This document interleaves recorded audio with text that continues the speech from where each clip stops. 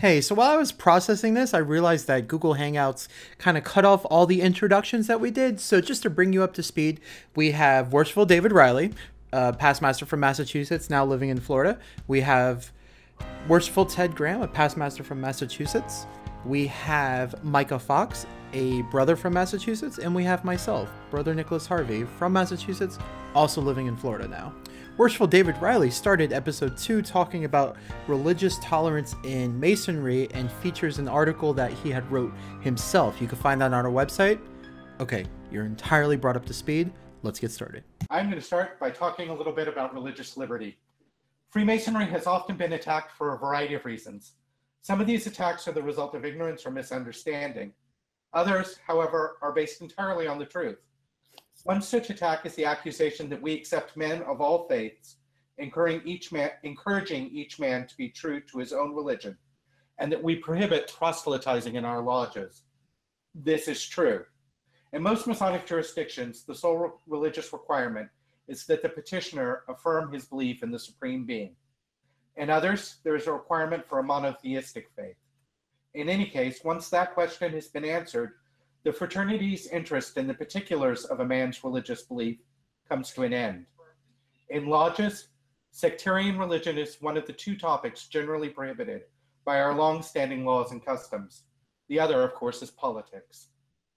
The first Jewish man of whose initiation as a Mason we have a solid contemporary record is Edward Rose, a successful snuff merchant. I have no idea why it amuses me so much that he was a snuff merchant, but it does. He joined a lodge in England in 1732. We are certain, however, that there were Jewish members of English lodges before then. Indeed, the master of the lodge that made Rose a Mason had a last name that would lead us to believe he probably was a Sephardic Jew.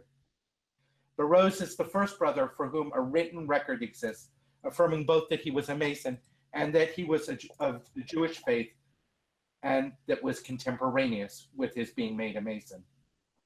It would be more than 100 years before a Jewish man could vote, hold public office, or serve on a jury in England, all those activities requiring a Christian test oath. I have been in lodge and seen men of all three Abrahamic faiths, Jewish, Christian, and Muslim, join together in prayer. There are tragically few places in the world where that happens. And while the central mythos of Freemasonry is derived from the Hebrew scriptures, I've seen men who were not of Abrahamic faiths, theistic Buddhists and Hindus, derive meaning and understanding from our mythology. Our craft has been practicing religious tolerance since before that phrase existed. And if that is an accusation against us, then I suggest that it is one that we should embrace. If that is a reason for a man not to join our fraternity, then I should be very grateful to him if he would, in fact, not join, and encourage all who share his views to likewise refuse to enter our doorways. So today we're going to talk a little bit more about religious tolerance in Freemasonry and why it's an important value. Nick, what have you seen of religious tolerance in the fraternity? So my time with visiting lodges in both Massachusetts, mainly in Massachusetts, I think religion doesn't come up almost at all, not inside the lodge. And I think the only time I've ever heard people discuss their religion was when we were hanging out outside of a lodge setting, just fellowshipping, and people had questions on a religion or another, but we talked about it academically almost, and the beliefs and what it means and why someone would believe that. In Florida, I think it's a little bit more Christian leaning. I've seen inside of a lodge. I don't think I've ever seen a different, I've seen a different volume of sacred law once, and that was the Quran. But that was only for a few moments, and then it went back to the Holy Bible. So, Ted, you have a comment? Was it like a peekaboo moment? Like, I have this too. The gentleman was Muslim, and that's where he swore upon his oath. and he only used it for that. And then So they put it out for that and then took it away immediately afterwards? right, and it went back to the Holy Bible, which is at the center of, I would say, 99% of Masonic lodges when they meet. Yeah, it's interesting because there are a lot of lodges, an increasing number of lodges in a variety of jurisdictions that put out a variety of volumes of sacred laws. It's sacred law, just all open on the altar at the same time, whether or not there's a particular person in that lodge that adheres to that particular volume or not. What do they put out in Massachusetts at your lodge? My lodge always has the Holy Bible open on the altar and Tanakh and Quran sort of to the side of the altar. And then if we have a candidate, those go on the altar, but they stay there for the entire time. So you've seen 4 or 5 different volumes of sacred law. I've seen 3. 3. Okay. Cool. We had one initiation where one candidate was Muslim, one candidate was Jewish, and we had a couple of candidates that were either, as I put it, Christian or generally confused theists. And so so all 3 volumes were out on the altar. I've never seen anything used other than those 3. Mm. But I know that in some jurisdictions, they've put out a variety of others. We had a Hindu candidate who said he'd be perfectly comfortable swearing on a Christian Bible, that as far as he was concerned, it was all the same thing. I seem to remember seeing a Hindu text among the other volumes of sacred law that were put out sometimes in the lodge. But I know as a new Mason, as someone who literally just sort of walked off the street during one of the open houses, it was one of the first things I noticed when I came into the lodge room, that there were all the different Bibles. And I think it, even just from a visual standpoint, says a lot about the tolerance within the lodge, that's something that's always out. So I want to get back to that, but while we did mention the Quran, Ted, you're a practicing Muslim. Is that correct? I'm a Sufi. I wouldn't necessarily say I'm practicing. Sorry. Yeah. I most often describe myself as a wandering Sufi. Now, for the people listening, including myself, that have no idea what that is, can you explain it a little bit? So the Sufi schools of thought are, depending on who you'd ask, would be accepted as either Muslim to the more liberal side of Islam, or complete heretics to the more conservative side of Islam. Sufis are more often described as the mystics of Islam. And the various schools practice within the theories of following the language of God rather than simply what is written, continuously listening to the language of God, whether it be through musical experience, through mathematical experience, or through mystical experience. As a wandering Sufi, I don't necessarily commit myself to any of the schools that are traditionally known. While I was living in Egypt, I was exposed first to the Islamic community and then second to the Sufi community through the musical elements, and that's most traditionally recognized, and at least people immediately recognize the whirling dervishes in Turkey as being what they think all Sufis are. I would like to say I have never spun around in circles until I have heard the voice of God, but I have seen it done, and it is a fairly powerful experience to see somebody experience that.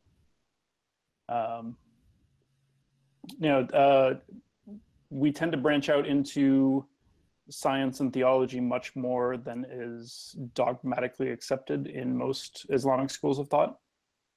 So we are very often considered either non-Muslim or very fringe Muslim. We've had a number of Muslim brothers in my mother lodge. And I mean, they've all been, because they joined the fraternity, they've all been from the more liberal side of Islam, almost, I mean, by definition. Yes. But I think a lot, given the present environment, I think a lot of Americans are surprised that, one, there's a liberal wing of Islam. and that two, there's a You long mean the majority tradition, of it? yeah, and that there's a long tradition of religious tolerance in Islam as well. There is indeed. And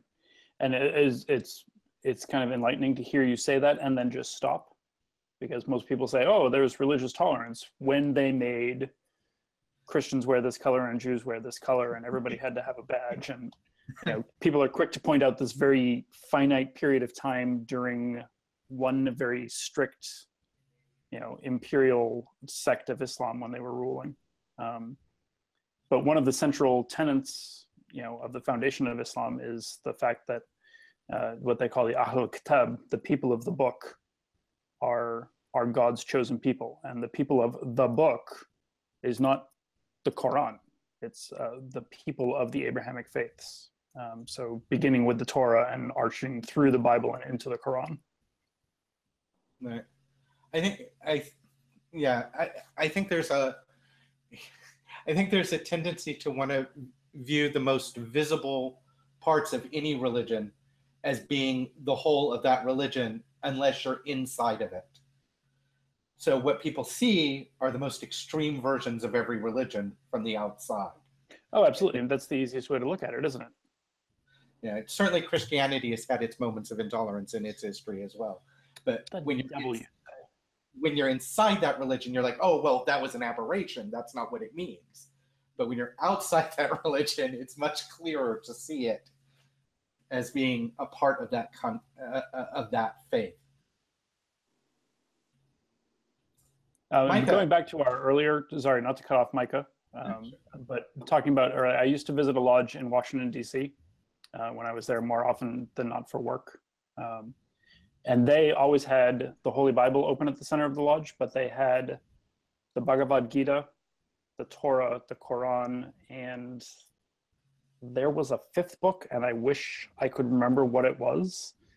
But I've noticed that in most Washington, D.C. lodges, that's very common. And actually in the House of the Temple, they are permanently open in the primary lodge room. And I still can't remember what the fifth book is, but I remember the last time I was at the House of the Temple, I remember they were arranged with the Bible, had the Holy Bible at the center, and then there was a pillar at each of the four cardinal points with a different volume of sacred law open on it.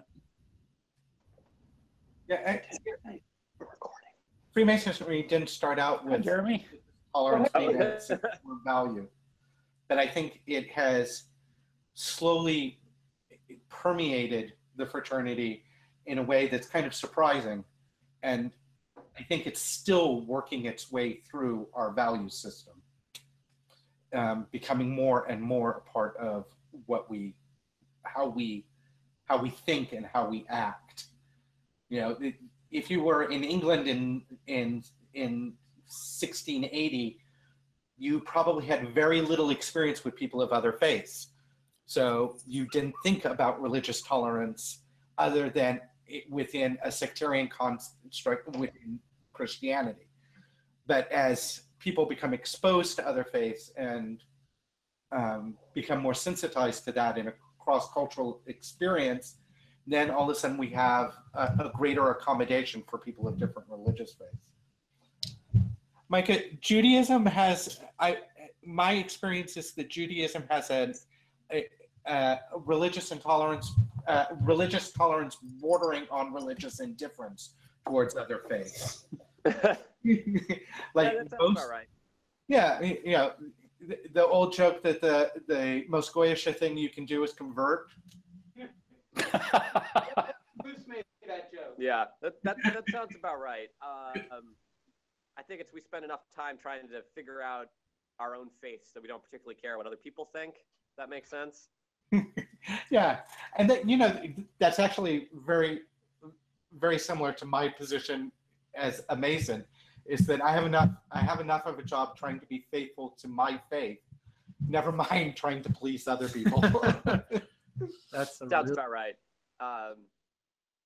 Yeah, it's funny for me with Judaism coming into the fraternity. I had always been interested in Masonry, but for a very long time, I actually thought that Masonry was only for Christians, and I just didn't know. I just wasn't. wasn't educated on the fact. There's Masonry in my family, but it was on the Christian side of my family. And my grandfather was the last Mason, and he had passed away before I was interested in it. So it was a real, pleasant surprise for me to find out that it was an all-inclusive fraternity that I could join. Right. And what was it like? What was the experience of joining like, in terms of being a Jew joining?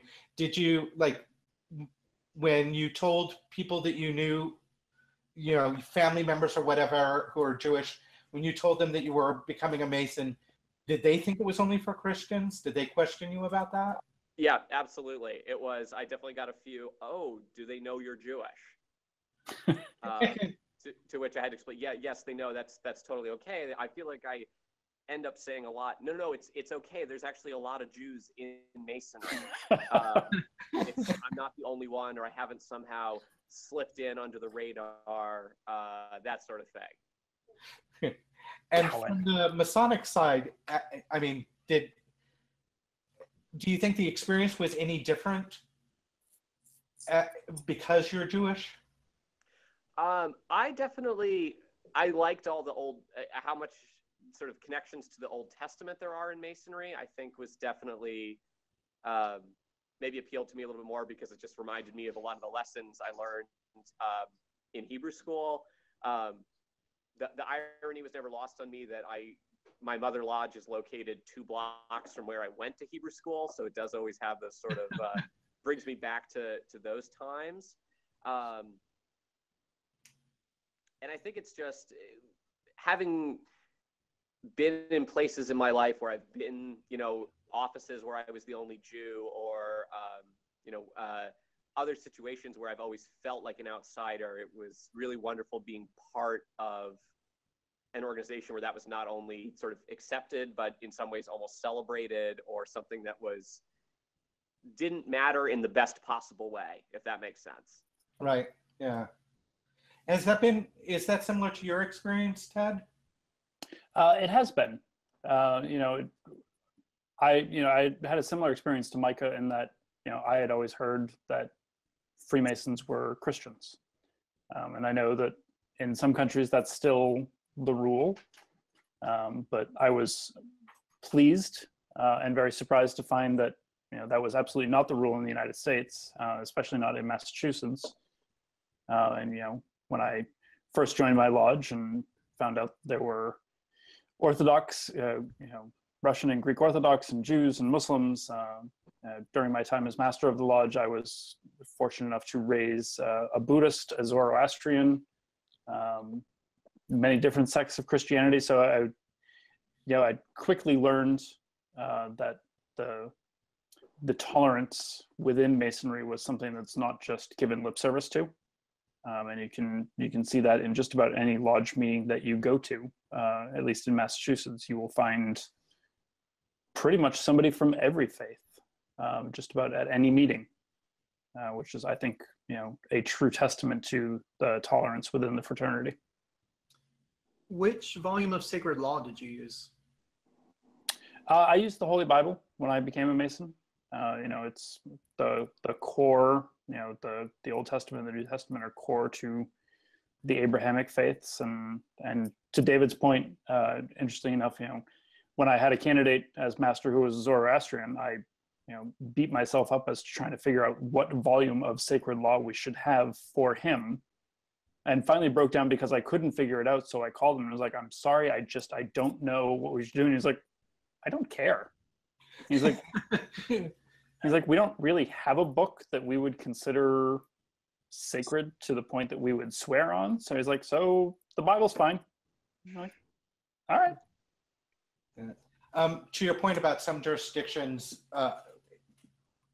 being Christian only, and for anyone who isn't familiar with it, that's mainly countries that practice Swedish Rite Freemasonry, and that's largely, in fact, I think exclusively Scandinavian countries. I think that's correct. Which are fairly homogeneous. So. And I sat in a lodge in Norway that was in the Swedish Rite of Freemasonry, which is entirely Christian. And as a Jew, it wasn't a problem. They honored the fact that I was a Massachusetts Mason, and there was no issue about me being present there, although if I were Norwegian soliciting for degrees, I would have to be Christian. Right. Interesting. Hi, Jeremy Gross. Hi, guys. I'm sorry, I just presided over the chapter, and now I'm out of my tuxedo in the library of the Masonic building. Jeremy, I hardly recognized you when you walked in. Oh, I know. I've lost 112 pounds since September. What is that, cocaine or what do you Oh, want? gas surgery, not quite so romantic. That will be edited. I leave you to it. I've got to head home. Wonderful to see all of you. Good to see you, Jeremy. Micah, what volume of Sacred Law did you use for your initiation? They put a Torah out for me, and I remember I was one of 5, and so I just like distinctly remember hearing the officers whispering, like, "He's the one. Put him next to the Torah. Make sure you get it right." And The Jew. I really appreciated it. On my second degree, however, they put me in the wrong place, and I ended up going on the regular Christian Bible, and several people apologized to me afterwards, and I said, it's totally fine. It was open to an Old Testament book anyway, so totally fine with that. I was impressed though at how upset they were that they had kind of messed up the alignment, if that makes sense. Well, a simple truth about Freemasonry that I've learned over time: there is no such thing as a perfect degree, and no good lodge tolerates anything less than perfection in a degree. So on those 2 counts alone, I would be upset, never mind the religious element. I think that was my second degree. I also got walked into a chair at one point, so but it was still a great night. That's actually part of the degree. Yeah. How? Your lodge room is massive. Didn't that happen to you, Nick? Wait, no, I think you did. But you don't know. You think, all right. There are guards placed at these gates, and that chair, just in case. Yeah, pretty much. I've often thought that Masonic lodges, like mental hospitals, should be well padded in order to prevent accidents. Oh, I like that. I cringe sometimes when I watch people getting marched around and like, oh God, you're so close. Yeah, we've all been there. When we did a degree at the Scottish Rite in the commander's house, which they've since sold, and it was a very small room, and so the space available to walk people about was very confined. And I remember watching I was senior warden at the time, and I remember watching the candidate go by and thinking he's going to hit either the corner of the altar or one of the chairs. And just as I had that thought, he hit the chair. I was just like, yeah, it happens. So there are parts of the fraternity in the United States that are exclusive to, and the requirements vary somewhat depending on which of the invitational bodies or other bodies we're talking about. For example, commandery is, although, they're less and less comfortable with it every day. Many would say commandery is Christian only, but then of course they would say as well that the wording of the requirement leaves it open to some individual interpretation. And I know some Jewish men who have joined commandery. You haven't joined commandery, Ted. I have not. Do you have any interest in commandery? Well, I did for a long time, and I'm only a member of the chapter. I have not joined the council yet, and I'm getting there. I said as soon as I was done in the East, I would finish my York Rite degrees, and then I accepted a Grand Lodge position. So, one of these days we'll get there. we have to call you right worshipful now, right? No, God, no, please. Nope. Please. Yeah, no, I don't. I'm not right worshipful. Okay. I'm still just worshipful. Didn't mean to offend you, Ted. No, that's fine. Somebody actually called me right worshipful today, and I was like, oh. Yo, you shut your mouth right now with those words. No. People are around. They're gonna start hearing stuff. So when I joined chapter, obviously, one of the parts of the initiation of the chapter degree is to hand you an application to council and commandery. And so I was interested in, and I was reading through, and I got to the commandery degree, which says, you must swear to take up the sword in defense of Christianity. And I was like,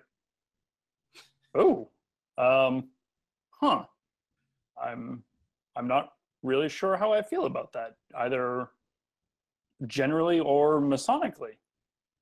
So I was actually speaking to a friend of mine who at the time was the Grand Commander of the Commandery in Massachusetts, who told me, it's not an issue. If you are interested, he said, if anybody has a problem with it, I will stand up for you. I will be your sponsor, and I will get you into the commandery. Which I thought was interesting. And generally, if somebody asked me were I to take up the sword to defend Christianity, I think generally the question would be, well, why? If it's a general threat against religions in general, then sure, I'll take up the sword to defend Christianity. I don't have a problem with that. If you're talking about a crusade, well, I might have an issue there. The interesting thing was I went on that premise and had several conversations with other members of commandery, whom shall remain nameless, who were quick to point out that this person, i.e. the Grand Commander, was wrong, and that I would not be welcome as a member of commandery. And they, made that very clear to me in no uncertain terms. And so ever since that time, I've kind of permanently had a bad taste in my mouth about commandery. Yeah. I find the bodies that have religious requirements beyond what Masonry has to start, I would feel less conflicted about that if there were a wider variety of such bodies. What do you mean a wider? Oh, wider. Yeah, variety. Oh, I thought you meant like Caucasian. No, wider. Wider. All right. So, like, if there was a requirement, if somebody existed exclusively for Jewish men, if somebody I would join that in a second if that existed. Yeah, interestingly, in New York, there was such an organization, and I've heard that it is no longer functional. It never really took off. There wasn't enough interest to keep it sustained, but there was briefly, evidently, an authorized working organization of Masonic organization exclusively for Jewish men. And I have no problem with that, because I think that speaks to, the diversity of the fraternity. The problem is that because in order to keep it going and in order to have a national structure and all the things we like to lay on to things in the fraternity that aren't necessarily essential to having an organization, but that seem to be what we want in a Masonic organization, it's hard to form such a body because the predominant faith in the United States is Christian. And so that tends to be the kinds of bodies that are developed in the US. I doubt we'll ever have a Sufi exclusive organization. This is probably true. The noble order of the whatever shrine is. I thought you were going to name a Sufi organization on the spot. No. We got the noble order. That's good. That's good. It sounds about right. Nope. Off to a good start. Whatever. Well, he did say he was a wandering Sufi. So yeah, so that's right. That's the So, Micah, did you join commandery? I did, actually. Yes. And no problem, or how do you feel about that? And what It Ted was helps talking? that I think it helped for me that I joined Boston Commandery, which it's the only commandery I know anything about, and it had a number of Jews in it. I think if it was, and so when I was trying to decide if I was going to do it or not, knowing that there were other Jews already in that helped a lot. And that's because they're coming for you second. And I think for me, it was, I wanted to complete the story, if that makes sense. Like I wanted to see all of York Rite. I had just done my chapter degrees. I had done council, and it felt like there was this sort of third part that I wanted to see what it was all about. And I knew a lot of Masons who I, admire and have learned from were all in Boston Commandery. So it was something that I felt comfortable doing. Having said that, I did my degrees and I still go and occasionally, but I can't see myself ever getting in the line, if that would make sense. I don't think it would be a body that I would get actively involved in, but I don't feel actively excluded or anything like that. Yeah, it's very similar to the experience I had in Scottish Rite. As I went through, albeit the one-day class, I was a little surprised when we got to the Rose Croix degrees, and I was like, "Wow, there's some deep Christian stuff going on here." And interestingly enough, that was the first body that approached me and said, "Hey, do you want to get in line?" And I was like, "I don't think I do." Yeah. Yes, I passed on the chance to go to knighthood school, which did sound amazing. I believe that's what whatever they called it in Commandery. It was something like that was like to teach you how to march and all of that. It was, I drew the line at that.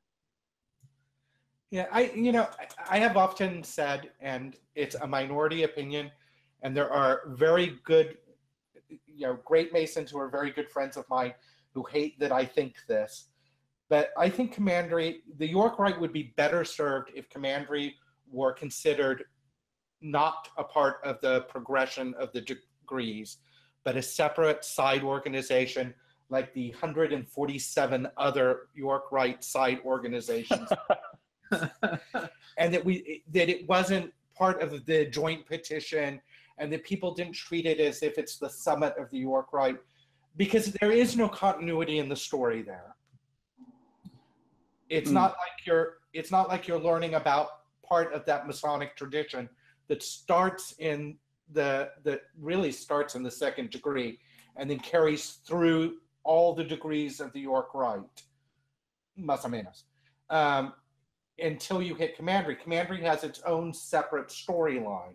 And I get that our brethren returning from the Civil War wanted to dress up in Civil War naval uniforms, and they wanted to play with swords, and they wanted that experience, and it became incredibly popular. And I love the Knight Templar story. I was at DeMolay. I have that burned into my soul in some way. It's deeply appealing to me in that respect. But the York Rite would be better served if Commandery was considered a side thing, because I think some guys don't join chapter or don't get involved in chapter because they're like, I don't want to do Commandery. No, I think that's absolutely right. And I think it causes problems for the York Rite, and I think it doesn't serve chapter and council well. And quite frankly, I think the Royal Arch degree and the Royal Master degree are, to me, two very important Masonic degrees for a complete understanding of the story. And if you miss those, I'm not sure where you're going to pick them up. There's a little bit of that tradition in the Scottish Rite in the Southern Jurisdiction degrees, or as we could say, in the rest of the world outside the Northern Masonic Jurisdiction degrees. There's a little bit of that tradition in there, but even there, it's not as clear. It's not quite the same version, and it doesn't hang with the Lodge degree quite as well. But for some reason, we've decided to make Commandery so central to the York Rite that it really, and it doesn't fit. It just doesn't fit because of the religious requirement, however you want to view that, because of the language in the orders and because the storyline is different. So that's my rant on commandery. I also think it would be better for commandery, frankly, because then you get the guys who really want to be in commandery and not the guys who just think they have to be in commandery. But I mean, think about all the people who say that they became Masons so that they could join the shrine. Yeah. If you could just join commandery, you would probably get a whole lot of people who would become Masons just so they could join commandery. Yeah, I used to complain about people who said that they became Masons just to join the shrine. And then I met a guy who did that and then became so impressed with Freemasonry that he's very active in his lodge, very involved as an officer in his lodge, will soon be master of his lodge, and is a great guy and a great Mason. So I've decided that I'm not as concerned about if they're joining to be Shriners as how we get them to be actual Masons along the way. Absolutely. I do note that Micah has gone casual on us, so... Yeah. Did he undress on camera and like nobody noticed? He's just gone into the after hours gentleman pose with the... Exactly. I did undo the bow tie. I'm still in the 3-piece tuxedo, but I figured it's after 10 o'clock, so I could allow myself to loosen up the bow tie a little. Woo! Nice. So our buddy Scoss said the Jewish order still exists. It's called the Order of Judas Maccabee. Sorry, the Order of Judas Maccabeus. And it's New York only, right? Shucks, I was going to ask if they have a Boston chapter. Well, You can create one. yeah, Micah, it would not be the easiest thing in the world to do, but I have a hard time imagining a Grand Lodge telling a Jewish Mason that a Masonic organization that's recognized by another U.S. Grand Lodge can't start in, I just have a hard time. So, when you, in your copious spare time, He says it exists in New York, but it's trying to be brought back in Texas. So, I mean, if Texas is doing it, you're clear, in my opinion. I like this. I think polls coming there. Jewish Masonic community in Texas. I mean, there were a significant portion of my dad's lodge were Jewish men. Can I ask a question that can be edited out? Sure. Nick and David, are you in the same room? Yes. Yes. Why? Because I noticed you each keep turning your head away from the camera to talk to each other. Because I asked David, I only asked him for like $2,000 to make his new office completely different and podcast friendly. There's an echo. I would soundproof the walls. I would get my own desk in here. I mean, he wants his own desk in my office. Yeah, I was gonna say, simmer down there, Raj. Talk about a man suffering from religious delusions. Yeah. So here, let me. Have you not met David Riley before? Have you met David? So we have me. We have David's office, and then we have my Surface Pro laptop, a USB 3.0 hub. Ooh. GoPro recording as a backup recorder because my computer's Just in case. We have a Oh God, and there's me. that David and I are sharing. He has his laptop, and then he has himself, but he's muted there, so when he talks, that's why it shows up my face. But we're figuring it out. Though. I was just wondering, besides the fact that you guys take turning towards each other to speak, Nick, you moved earlier, and there was a picture of Raksha on the shelf, and I mean, she's a wonderful dog, but I didn't think that you also had a picture of her. So, fun fact: Raksha is the only dog I've ever met in my entire life that does not like me. Really? Yeah. Raksha likes 2 people in the entire universe. You and Nathan. Yeah, that's it. She's done. And you know what? I understand that. Can't fault her for that. You want it. I have a limited number of people I want to tolerate as well. What brought this? Because if I recall, we wanted to do episode 2 for like 6 months, and then one day you messaged me. You're like, episode 2, religious tolerance. Set it up. And I was like, okay. And then at the end, you're like, I have a rant. Yeah, I think what happened was, well, there were a couple of things that happened. I had a conversation with a friend of mine who reminded me of a grandmaster who will remain nameless, issuing an edict that prohibited a wide range of people. And I think he threw in words that he didn't know the meaning of from becoming Masons, because one of the words that he included, he said no agnostics and no Gnostics. So if you don't know, you're not allowed to join. But I think given the Scottish Rite decrees in the southern jurisdiction, I find it interesting that you would exclude Gnostics from the fraternity. That would be a problem. Yeah, but he also, and you know, in fairness to the Grand Lodge in question, because people will Google and find it, it was not upheld by the next Grand Lodge session, so it is not the case. But he also excluded Odinists. What's an Odinist? Someone who worships the Norse god Odin. Ooh. And my mother lodge has a member who is, in fact, an Odinist. Is he Norwegian or No, he's whatever, like? just unique. I mean, I love him dearly, but whatever. So, being a good secretary of a lodge, I sent him an email that was like, don't go to that state. Yeah. He was like, what are you talking about? Funny And enough, I was like, well, actually, I think his line to me was that that sounds like generally good advice, but why in particular? And so then I had to explain to him that he was currently prohibited from being a Mason in that jurisdiction. But, well, you know, to that Grandmaster's credit, he probably thought that agnostics were just Gnostics who went to A&M. So now, I have no problem with banning guys who went to A&M from being members of the fraternity. That sounds like wisdom.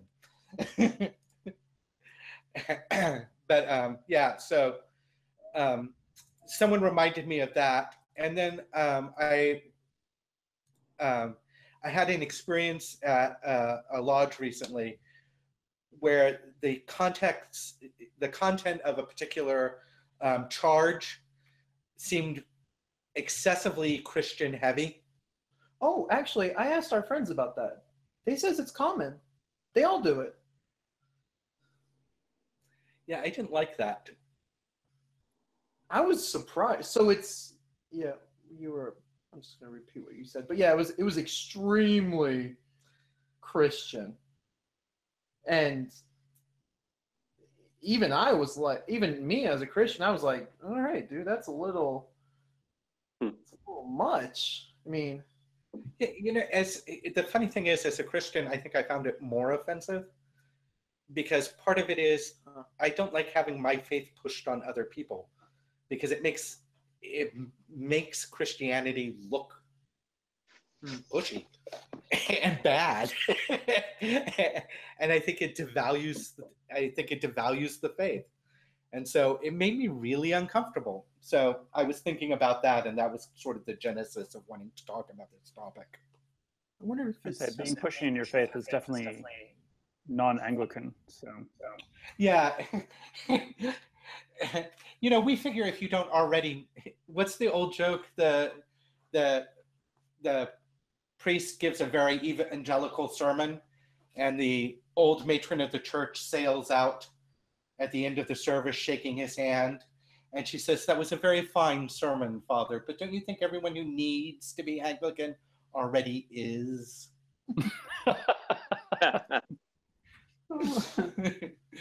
Yeah. The other version of that joke is that if they're not drinking sherry already, why would we give them part of our supply? Yeah, that's a good point. Yeah, exactly. So does anyone else have anything that they want to share at this point? Any experiences, any thoughts? you know, I was thinking about it a bit since you and Nick first contacted me, and I've actually had, I won't say a lot, but a handful of Muslim candidates, and even, you know, some of the offshoots of Islam that you can name on the liberal side, Yazidi and some of the other branches, ask what it is that makes Freemasonry acceptable to somebody who practices the Muslim faith, and because they, of course, all they hear is kind of the hardline dogma from some of the more conservative Islamic countries, which are, Freemasons are the enemy of the state, and that's generally because we teach democracy and free thinking, but oh, scary. So I was thinking about the central tenets that we teach every Mason that joins the craft: faith, hope, and charity, and how those kind of dovetail with not only Islam but also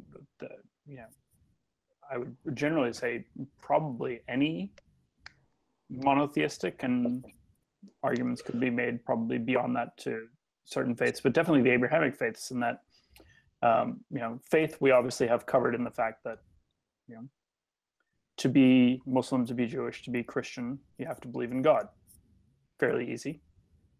Hope in immortality is taught in at least two of the three Islamic faiths I know, and Micah can correct me if I'm wrong, but I know there's the idea of the immortal soul in Judaism is debated among some of the schools of thought. I would say it's complicated. It is complicated, yes. But I think about, especially thinking about some of my friends and brothers who, for them, the month of Ramadan will start at the end of this month, and I always have the greatest sympathy for them when Ramadan falls during the summer, because dear God, it's a very long time between sunrise and sunset. But right there in the month of Ramadan, you were taught as two of the basic pillars of Islam, hope and charity. One of the pillars of Islam is the pillar of zakat, the idea that you must give to charity. It is not an optional thing. It's not a consideration. It is core to your belief. And both that and hope are taught specifically during the month of Ramadan, when you are forced to learn what it is like to be without, from the lowest member of the community to, I won't say the highest members, because that would probably include some of the monarchy in the Middle East, and I don't think they practice that well, but the idea that you will learn that from sunrise to sunset, you will not eat, you will not drink. If you are a smoker, you will not smoke. You will learn what it is to suffer. You will learn what it is to be without. And at sunset, when suhoor happens, you learn how privileged you are, and the hope that you can learn from that, and the charity that is taught to you are kind of core Islamic beliefs, and they dovetail very nicely with what the craft teaches. So I often have told potential candidates or new members that who have struggled with the idea that the tenets of Freemasonry and the tenets of Islam are in conflict, and I basically explained to them they're no more in conflict than they are with the tenets of Christianity or the tenets of Judaism. We are a non-religious organization for a very specific reason. We are a faith-based organization, but we are not a sectarian organization, because we take those principles and we practice them universally, which I think is, to David's rant earlier, I think is something that we should be screaming from the mountaintop. Mm-hmm. I think it's especially important in this day and age. Freemasonry served as provided the shock troops for the Enlightenment, and served as schools of the Enlightenment. And those Enlightenment values are more important today than perhaps they've ever been since the time of the Enlightenment. And that idea of religious tolerance, I think, is one of those core ideas that is needed in our society, as much as it's ever been. Micah, do you have any summation to give? But before, Micah, before you start, I just want to let you know your ring is on backwards. But I believe the great David Riley told me that in Massachusetts there is no particular tradition to which direction it should be. That is correct. And he has it on correctly, Brother Harvey. well, I guess in summation, I'll just say I think Masonry and Judaism for me has just been a great thing, and I think in a lot of ways has made my faith stronger since I became a Mason, because it got me thinking more about it and feeling a stronger connection to it. I always tell new brothers or people who are looking to join the lodge, it's I've gotten everything I wanted to get out of Masonry I have, and then more. And I think part of the more is just that it has, I think, helped me with my own sense of being Jewish. I think it's just made it sort of even better, if that makes sense. hmm. Do you want to summarize for Christians, Nick? Yes, Nick, speak for Christians. I keep seeing a lot of posts on the Freemasonry Reddit subpage of Catholics asking if they could join. There was one today. A bunch of Episcopalians were asking if they could join. I was like, "Where's David?" Oh, I'll have to check in. Yeah.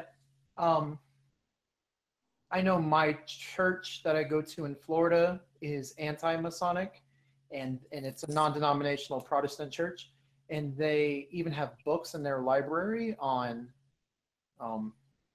how to talk to your husband about the lodge. Like, it's not called Freemasonry, it's called the lodge, like capital. Dun dun dun. Dun dun dun. I think for me, and I've studied quite a few different religions, and I love learning the mysteries of the past and of religions and all that. I think Freemasonry helps me get in connection with God personally. I know a lot of other people feel that way. I think for me, it helps me get a better connection to God, what we learn and teach in the fraternity myself.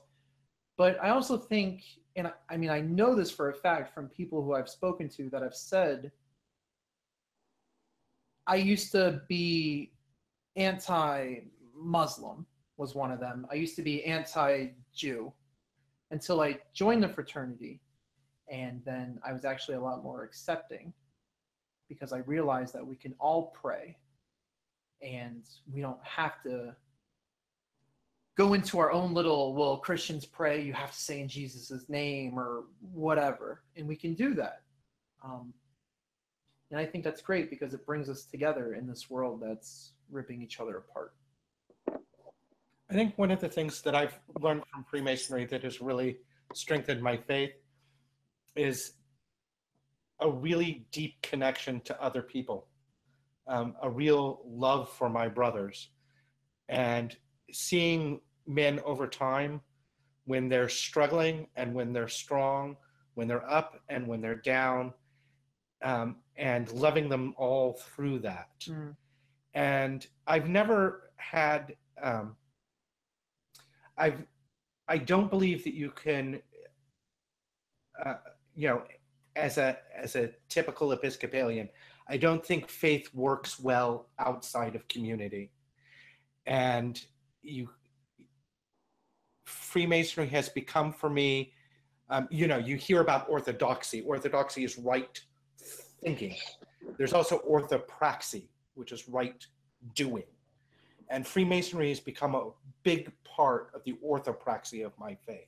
Mm. It's a way that I connect with people. It's a way that I practice charity. It's a way that I practice that what charity really means in our ritual caritas, that unconditional love. That's a way that I practice it, is through the fraternity. There's other benefits, but I would say that that's the strongest way that Freemasonry has contributed to my faith. And with that, I think we're done. We're just gonna head on through to the outros. Anybody else? No. Yeah, I'm gonna guess there's a no from Micah. All right, so as a closing outro, and again, we're still working on this, so please just go bear with us. So good night, guys. Good night, and thank you Good night. so much. Thank you. It was a pleasure. Bye-bye. The fantastic photography on our website is courtesy of Brother Aaron Sherman. Our theme song is currently under development, but is composed by Worshipful Christopher Duggan. Our website is maintained, curated, and lovingly tendered by myself. Essential K9 supervision is provided by Raksha.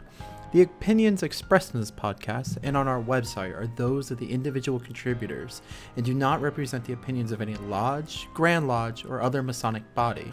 Please visit our website at 3distinctknox.org. You can also find us on all the usual social media platforms at 3distinctknox. I'm Nicholas Harvey, and I'm incredibly thankful for the brothers that have made this podcast and my Masonic journey so rich, interesting, challenging, and fulfilling. I really hope 3 Distinct Knox has helped you make some daily progress in Freemasonry. Thank you for listening.